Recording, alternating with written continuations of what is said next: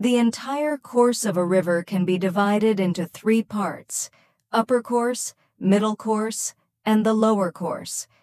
The starting point of any river is called its source. The source of a river is usually a high place like hills and mountains.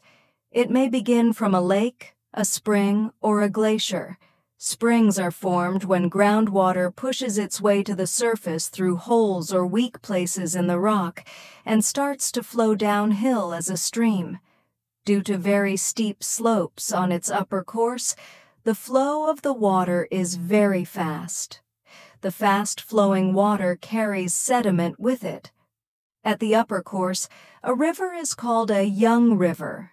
As it flows, the water cuts a V-shaped valley in between mountains.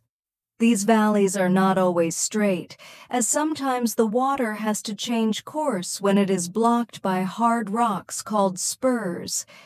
Where there are lots of spurs, they are called interlocking spurs. As the Indus flows down from its source, 4 upstream rivers, Jhelum, Ravi, Chenab, and Sutlej, join it at different places. These rivers come from streams, snow, and glaciers in the Himalaya, Karakoram, and Hindu Kush mountains. The upper course of a river has rapids, waterfalls, and gorges.